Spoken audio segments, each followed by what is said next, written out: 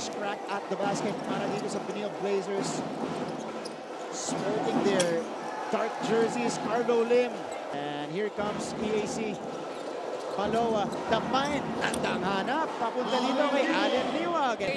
The #1 spot pressure is just a motivation to stay consistent and persistent. The Benilde coaches have reminded championships din. So nakikita mo yung quality ng kanilang team and they have been there. Yeah. Especially with Coach Charles as a competitive. Relax ba? Relax! Relax lang. Sige. Liwag, baseline, got it. Another basket for Allen Liwag. balik sa inyo. Trisha, maraming salamat. Of course, tama ka dun. Tsansa para mag-step up dun sa mga players na usually hindi nagagamit pag nandyan si Robin at Gurtiza. And one of those guys, Allen Liwag, 4 out of 5 from the field. Ganyan! Yan, ganyan na kayong dalawa. Wolves around him para malibre yung kanyang mga kakampi. Carlo Lim in transition. Pilip ka nung SPP program natin, di ba? That's right. Dapat nagtitake charge ka talaga sa games. Can't be passive. Happened a few weeks. Umangat siya dun sa low wing area na mahirap na look for a pass. Parang pa-hook pass na yun galing sa ilalim. But that's an easy basket. Movements. Etong off the ball, mga manlalaro ni Coach Charles. Wide open is Doria. One of their best shooters, Cosejo, with a cleanup. And Gary Jumper, All-Star Game MVP. Everything to gain. Doria the catch and shoot.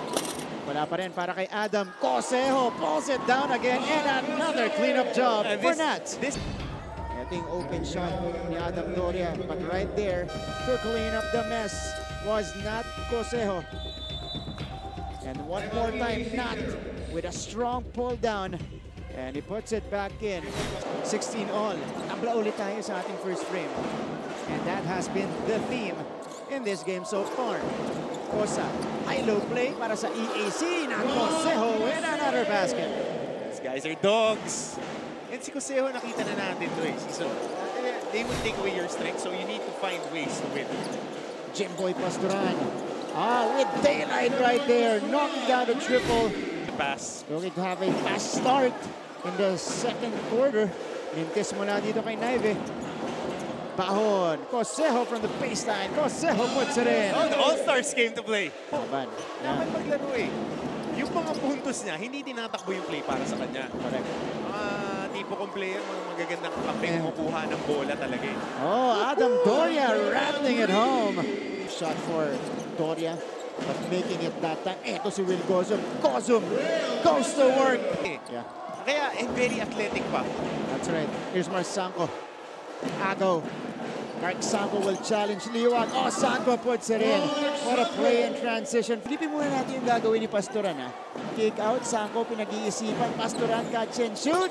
Pastoran knocks it down. And it's the constant reminders na tinitignan pa rin nila yan as we see Bahon miss there. Follow up by Nat Cosejo again.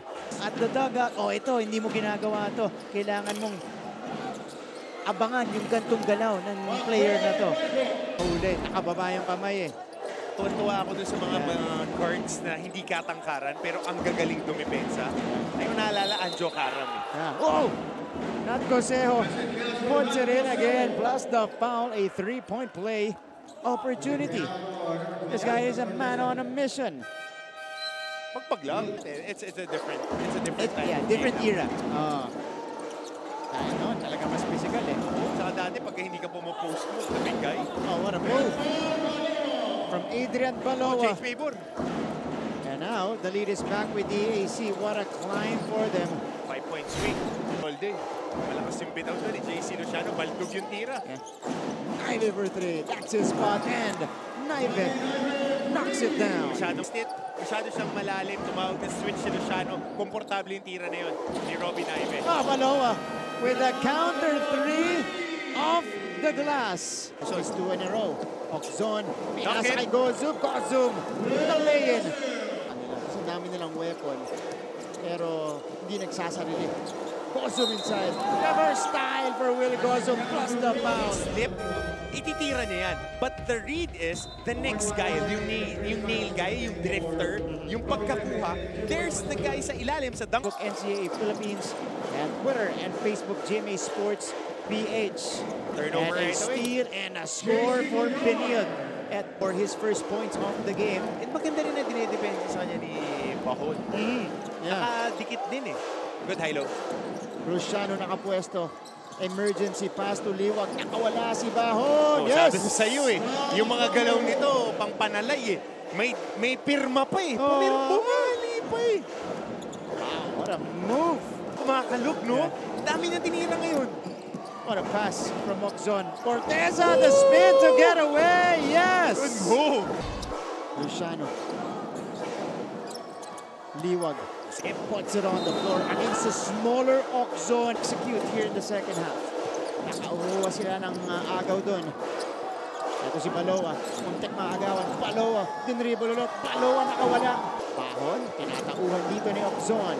Another steal. Dito. Naive. The steal and the getaway. Board Maguliano sends it out. Doria pinag-iisipan. Kandang close-out ng Oxon. 7 to work with for EAC.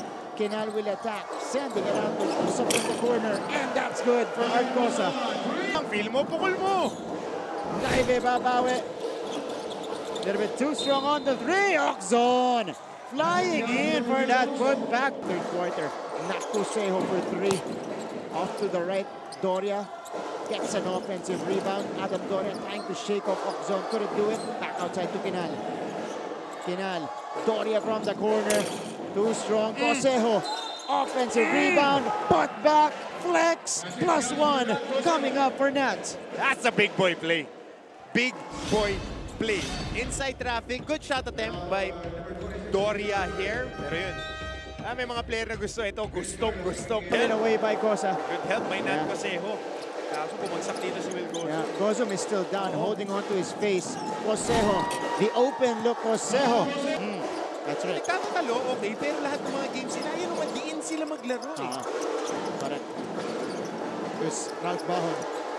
Bahon attacks. Bahon, yes! Yun! Nashoot din yung mga bitin niyang galaw. Sa may iluluwa pa. Lead is back with EAC, 55-54. Naive, nakakita ng puwang. Robbie Naive. Kinal, bounce pass inside. Dominguez. Liwag is on the floor. Wala na si Cosejo. Bahon from 17. It rolls in. Kumpiyansa maglaro. Ito nakakatuwa. 10 puntos para kay Ralph Bahon. Larong bisdak din. He surge in the third quarter. Kasi yun yung talagang trademark nila dito sa season 98. But we didn't see that. We saw it briefly, pero nakakabalik ang EAC. Carlos, Nico Kinal. Surveys. Dominguez. Dominguez off the window. That's his first miss. Pedro shooting natin 8 out of 13 from EAC. Slightly better clip for Benilde. Jimboy Pastoran with a big triple. Carillo from Benilde side. Ating courtside reporter dyan. Well, 66-60. Now they have a golden chance of extending this lead to 8 or 9 with a 3. It is Jimboy Pastoran attacking. Jimboy Pastoran with a veteran move. Oh, better spread para dito sa College of Saint Benilde Blazers. Mas maganda ang inilaro nila dito after that call. So mas naging controlled sila. Ngayon ang tanong sa EAC is paano nila ko-kontrolin yung emotion nila after a big call, big shot. Sagot dito ni Bahon. Bahon. Maguliano is open. Short. Battle for the board. Cosejo couldn't put it in. Isa pa para kay Nat. Gonzalez, nanonood yan. Thank you for watching, coaches. Mga coaches natin. And I suppose all the head coaches are watching right now. For sure. And Will Gozum inside. Ito, still cramping up. Baloa against Pastoran. Baloa will take it himself. Oh, what a find! Maguliano with a finish. Ito yung setup ni Adrian Baloa. Good sell on that. Pati tayo look to the corner. Nakita kita, nakatingin ka rin doon sa corner. Nakaturo ako eh. How about this? And ganun pasa na yan. The no-look pass to Lux and 12 lead changes so far.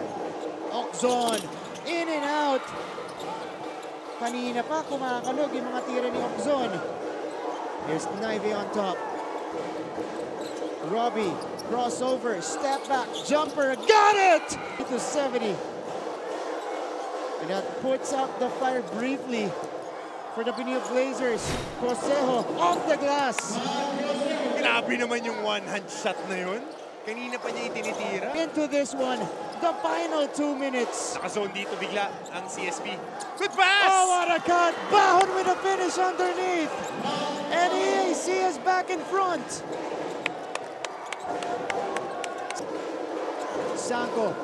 Gozub puts it on the floor. Gozub inilusot kay Sanko. Sanko! Yes! Free dahil dumoble sa kanya. The final minute of this game. Cosejo. Call up. Cosejo knocks it down! Hulog ng langit! Grabe yung floater na yan! Bahon sneaking in from behind. What a backward cut. Ngayon kailangan niya. Ito yung hulog ng langit. Woo! Bakit nga naman hindi? Grabe. 24 points for Nat Cosejo. The W for the UN Avenue boys. Yeah, yan na yan. A 2-possession game, 8.1 seconds remaining, 2 for 2, 80 to 75. No fouls lang dito. Yeah. Naive with a heave, no go!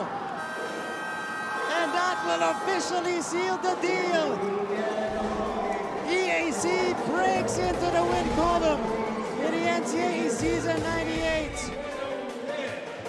Their first win in 10 games. Matagal nang hinihintay ito ng mga Emilian, mga estudyante ng ating who's school for season 98, beating the #1 team in the league in the Benilde Blazers.